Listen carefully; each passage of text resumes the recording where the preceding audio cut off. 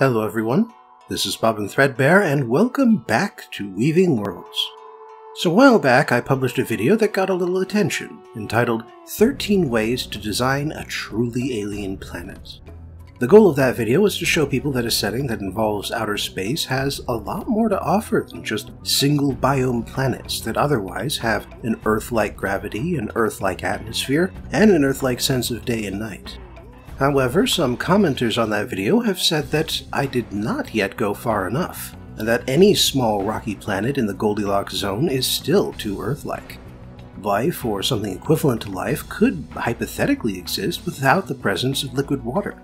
And even if it couldn't, why should a speculative fiction author let a little thing like reality stop them? Well, let me just say that your point is well received. And I agree that an outer space setting does not need to focus exclusively on rocky planets and simple spacecraft. Setting creators can and have gone much bigger and wilder, and the following 9 suggestions should give you some idea of how to use other stellar bodies as more than just decorations. Gas giants. A lot of science fiction authors have speculated over the years about whether gas giants could sustain an alternate form of life, pretty much ever since we discovered what gas giants were and what they were composed of. Isaac Asimov wrote a short story about robots that visit a warlike species that lives on Jupiter. And in David Brin's Uplift setting, he mentions that life in the known galaxies is generally divided between oxygen breathers who live on rocky planets and hydrogen breathers who live on gas giants. Even Star Wars features Cloud City, a gas mining installation that floats through the layers of a gas giant. The biggest issue with gas giants is that, even today, no one is quite certain whether they have a surface or how that surface would behave if it existed. We do know that gas giants have several layers, just like Earth and other rocky planets. We do know that at a certain point the gravity and pressure of a gas giant causes its hydrogen atmosphere to condense into liquid and solid forms, and we know that this transition is gradual. But whether there's any sort of space where self-replicating chemical chains can appear and maintain themselves, that's an open question at best. But if there was any sort of life that could exist on a gas giant, it would probably survive on the convection heat coming up from the core and live in a hydrogen ocean. Of course, all of that only applies if you care about the science. If you don't, the surface of a gas giant could resemble whatever it is you want it to resemble.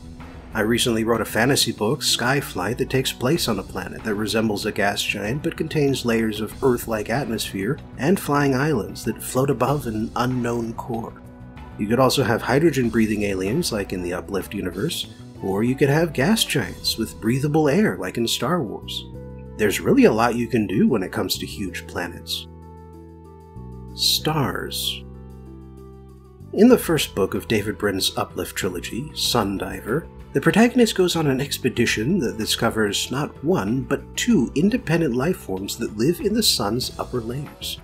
Nothing about them resembles oxygen-breathing life, but they do still have a certain intelligence to them, and the protagonists are able to use psychic energy to connect to them. In Olaf Stapledon's Star Maker, the collective races of the Milky Way discover that all stars everywhere are actually singular living beings, and when they try to tap energy directly from stars, it results in a war that accelerates the heat death of the universe. Stars are an unusual place to find living beings, mostly because stars are far too hot to allow anything to exist, aside from fusion and the byproducts of fusion. But at the same time, the sun and the stars are central figures when it comes to mythology and the imagination. Every polytheistic religion in the world has a god of the sun, and while they aren't always the leader of the gods, they are always important. Thus, while it makes no scientific sense for living creatures to survive on stars or for stars themselves to be alive, there is a strong psychological reason to connect stars with life. Comets and asteroids. In the album 010110001, which is the binary code for Y, the beings of the planet Y seed their genetic code onto a comet that's traveling the Migrator Trail, a mystical path that crosses the entire universe. They then drop this comet onto planet Earth, thus causing the 5th extinction and leading to the rise of hominids. Comets are nothing but wandering balls of ice and frozen gases, and it's even less likely that they could support native life forms or evolution than gas giants or stars. Still, you can use them in your setting by turning them into vehicles, into delivery devices that start or end life on planets. Or you can use them as the hosts of mining towns that collect ice and gas for more traditional life forms. You could also go the star route and personify them. Maybe in your setting, comets are alive in some sense, and they actively influence the destiny of the planets they visit, just like how humans thought they did back before they were fully understood. As for asteroids, they are identical to comets, at least as far as their literary utility goes. The only real difference is that some asteroids have a stable orbit, and they tend to be made of heavier elements than comets. But like a comet, an asteroid can be a vehicle for life forms, the location of a colony, or else a personified stellar body with its own unique existence. Rogue planets. Between the stars lie an unknown number of rogue planets, planets that don't orbit any stars and instead travel between them, sometimes getting close and sometimes staying far away. Perhaps two stars pass close enough together to destabilize a planet's orbit, or perhaps a nebula remnant was only big enough to create a gas giant and not set off any nuclear fusion. Either way, the two main characteristics of rogue planets are that they are extremely cold and they are extremely lonely.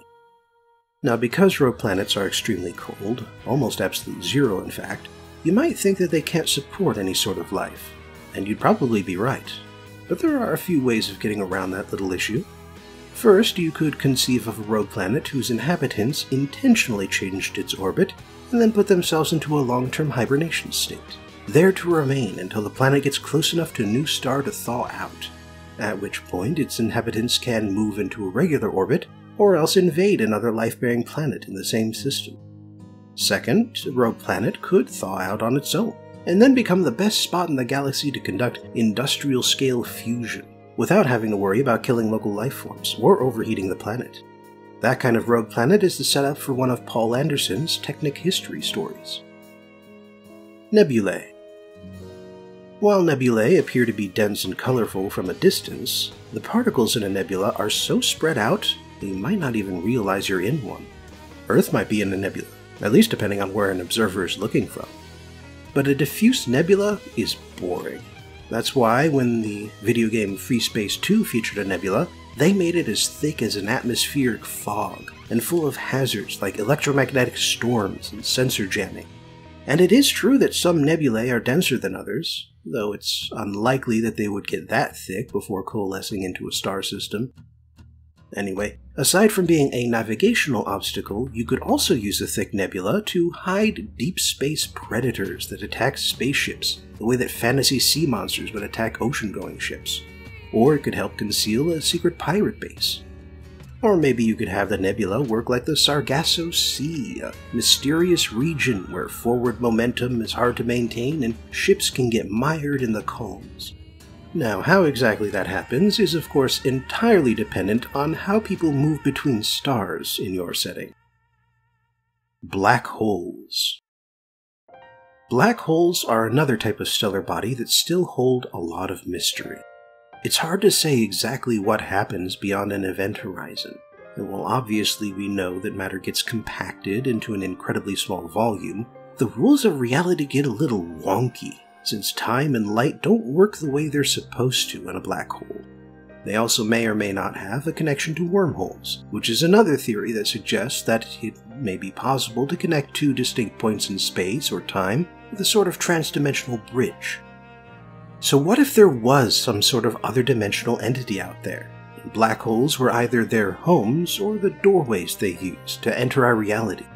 Frank Long explores this sort of dimensional being in The Hounds of Tindalos, in which a man is endlessly pursued by dog-like monsters that live within the angles of existence.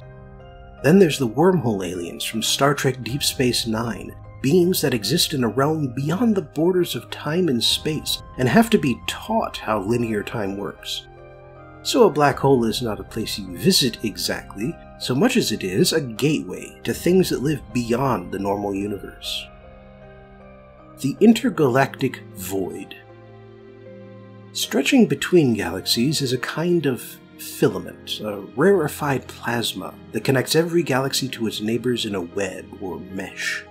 Between these filaments is void, the complete absence of everything. Or so we think. What if there was something out there? Something that leaves behind no traces that a human sensor could spot?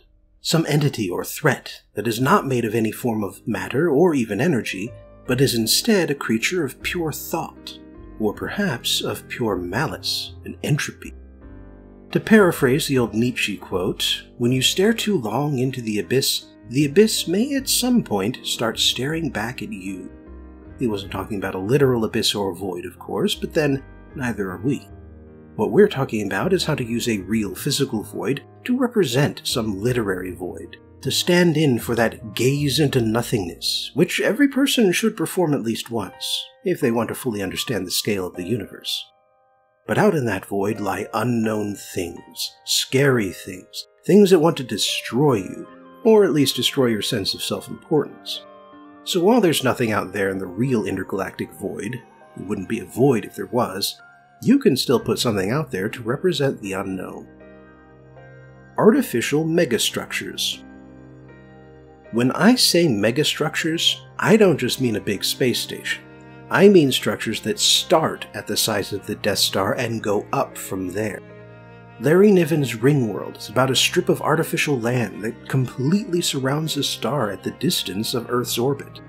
The Japanese manga Blame takes place in a future where the entire solar system, at least out to Jupiter's orbit, has been built up into a single massive structure.